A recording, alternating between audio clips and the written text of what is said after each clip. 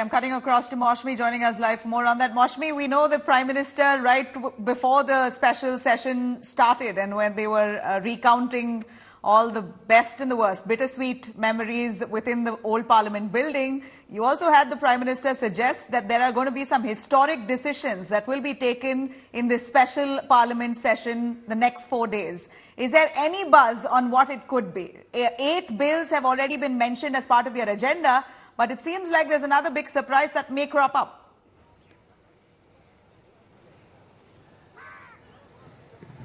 Nabila, you're right when you say that there could be another surprise that could crop up and the government has something up its sleeves. But it's not really clear what. We could only, there is a lot of speculation as far as, there could be probably the women reservation bill could come up, or something on one nation, one election, or something related to the OBC reservation OBC bill could also come up, but because the Rohini Commission has also submitted its report to the President of India.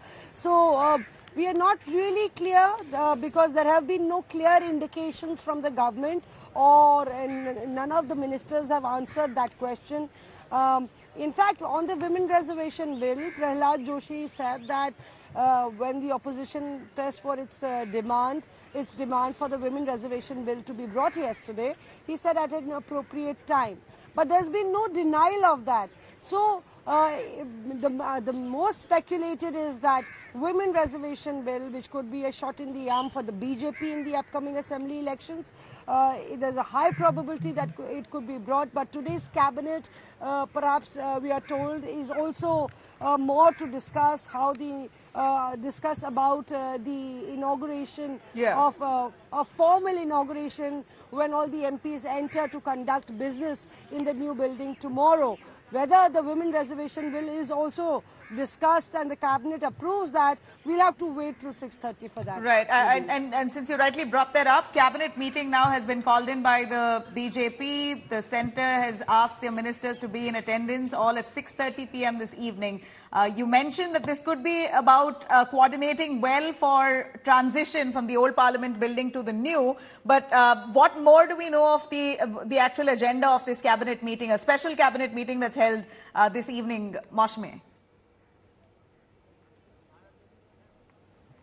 Well, Nabila, of course, it will be discussed. What's the schedule for tomorrow? We do believe that there is a photo session that's slated to happen tomorrow about at 12:30.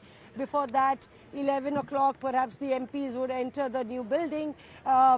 And then there could be there is a formal Sabha that's been called upon. So after that, the photo session of all MPs all the MPs have been informed that there is a photo session, and in between all this, all the opposition MPs, several parties have issued 3-line whips for all MPs to be there, because tomorrow being a historic day and a new page in the history of Indian politics being added. You can see behind me, this is the old building.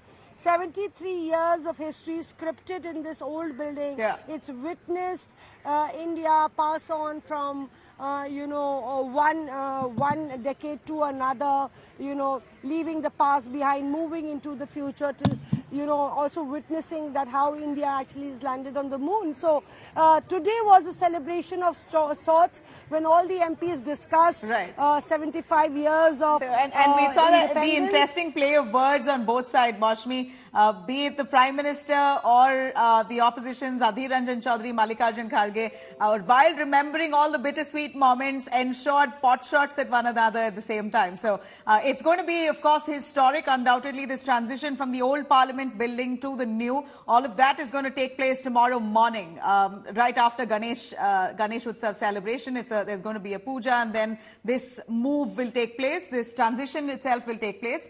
But ahead of this 5-day long special session, Prime Minister Modi, who addressed the Parliament right outside the Parliament building, he spoke to the media briefly, and in a taunt to the opposition parties. Prime Minister Modi said the opposition parties should really get over with all their Rona Dhona, and it's about time that they get to work, emphasizing that this is a short, yet an important parliament session. Modi says, or rather hinted at, a probable historic decision that's likely to be taken in the special parliament session the next 4 days. Meanwhile, Prime Minister Modi's comments haven't really gone down well with the opposition parties as they've reacted sharply. In fact, earlier during this address in the parliament, Prime Minister Modi took a jibe at the infamous incidents that's happened under the UPA rule. Let's have a quick listen to all the jibes that were taken back and forth. अनेक प्रकार से महत्वपूर्ण ये सत्र है। मैं सभी आदरणीय सांसदों से आग्रह करता हूं कि छोटा सत्र है, ज्यादा से ज्यादा समय उनका मिले, उमंग और उत्साह के वातावरण में मिले। रोने धोने के लिए बहुत समय होता है, करते रहिए। इसी सदन ने इमरजेंसी में लोकतंत्र पर होता हुआ हमला भी देखा था और इसी सदन ने भारत के लोगों की ताकत को एहसास कराते हुए मजबूत लोकतंत्र की वापसी भी इसी सदन ने देखी थी। इसी सदन में मनमोहन जी की सरकार कैश फॉर वोट को भी, उस कांड को भी सदन ने देखा है।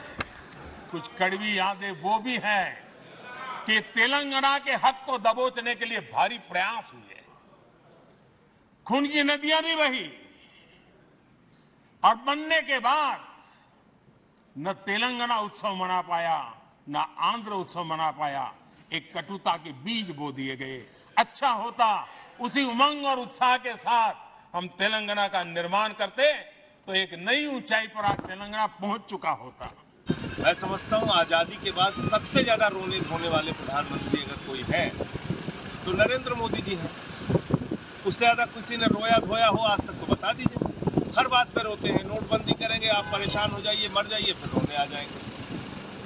कोरोना की महामारी होगी, लाखों लोग मर जाएंगे, फिर रोने आ जाएंगे। इसरो के वैज्ञानिक कुछ करेंगे तो उस पर रोने, मतलब हर चीज में उनको रोना है।